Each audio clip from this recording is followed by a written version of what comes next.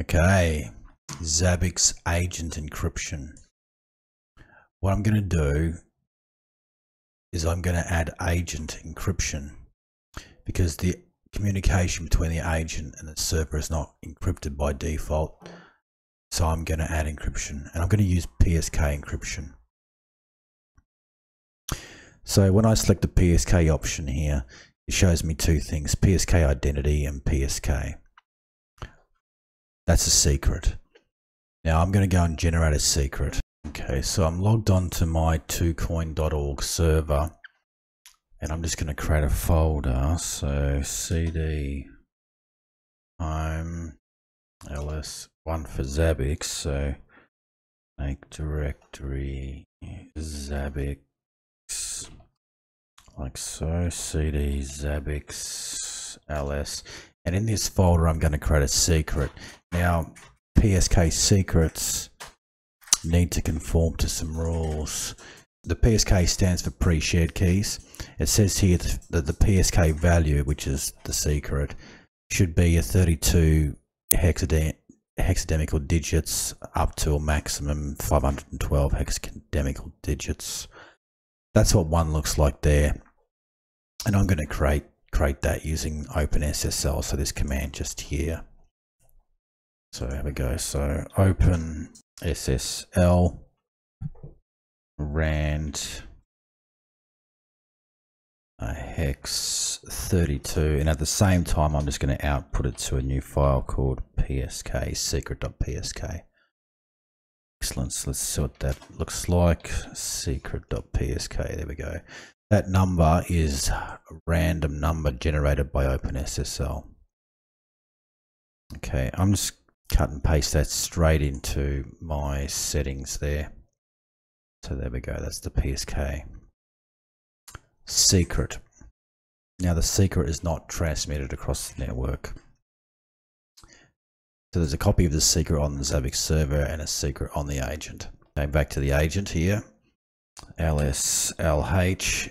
It's advisable that only the Zabbix user can read this file. So let's just change that now. So chown Zabbix secret.psk, and let's change it chmod 640 secret.psk. And so LSLH. Okay, so Zabbix read. Only Zabbix can read that.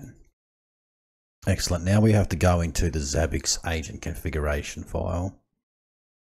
So sudo nano.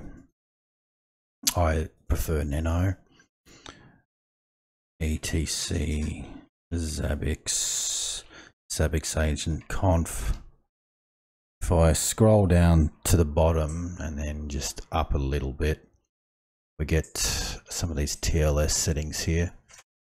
So the first one I need to go to is TLS connect. Yes. And the setting I'm going to use is there, the PSK, just here. So TLS connect, PSK, get rid of that comment. TLS accept also needs to be PSK. Okay, so if we scroll down further, now I have two other settings to look at. TLS PSK identity. Excellent. That I'm going to, you can name that many things. For example, agent PSK001 if you like, but I'm going to call mine 2coin.org like that. That's my identity. The identity is transmitted across the network, so I'm just going to use something which is known already as my identity for that server. And the TLS PSK file is what we just created in home Zabbix secret.psk. Okay, so Control X, yes, enter. Now let's restart the Zabbix agent. Sudo service Zabbix agent restart. Excellent. Let's just look at the status. All right. Now the Zabbix agent will lose connection with the server because the server, I haven't updated this configuration yet to tell the server to start using PSK encryption. So I'm just going to finish that right now. PSK. And the identity was 2coin.org. And that should be enough. Update that.